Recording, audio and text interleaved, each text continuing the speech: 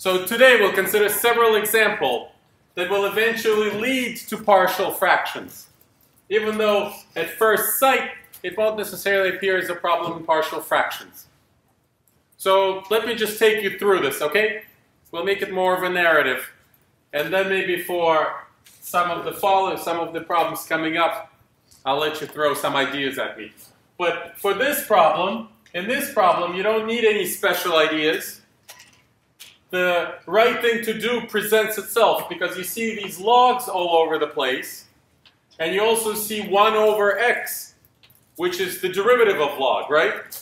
So I will actually do something in place. And when you do this kind of work or on your tests, I actually encourage you to do the same thing. Less writing is better. So this is the derivative of log of x. So it's finding its way under the d sign. So I'm just going to put it right there. D log of x. That's my interpretation of 1 over x. Maybe it's not an ideal thing to do in a lecture because we've lost history of what we started out as. But this is the quickest way, and in this case, the most reliable way because there is less to be distracted by, less writing to get to the right answer.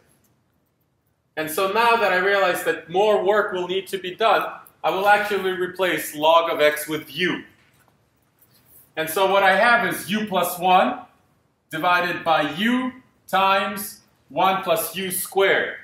So a complicated rational fraction. So I won't even continue here. I'll continue working with that fraction. No need to drag the integral signs with us. And do you see one step, one substitution step, and we're right back with our partial fractions. And so you can expect that in a lot of the problems we'll consider today and on tomorrow's test. Okay, well, you know exactly what to do.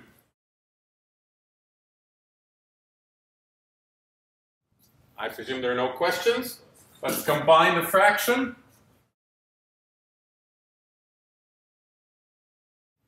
So a gets a multiple of u squared plus 1, ends up au squared plus a.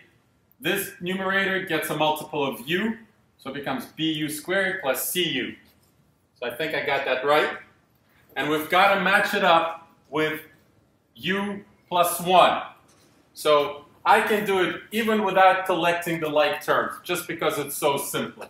So a needs to be 1. C needs to be 1 as well, because that's the linear coefficient. And a plus b, which multiply u squared, must equal 0, because there is no quadratic term here. So, and so if a is 1, then b is minus 1. And we have all our 3 constants just like that. So anticipating the fact that this term will need a little bit more attention, let me actually rewrite this. So we get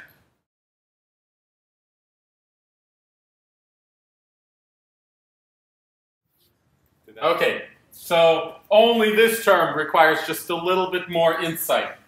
Because the top here is just about the derivative of the bottom, except it would need to be 2u. We're missing that 2. So there'll be an extra 1/2 in the answer. We've seen this way too many times. So we have, I'll just say it once and then write it down.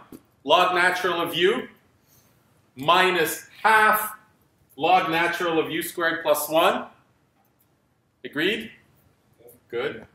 Plus arctan plus a constant.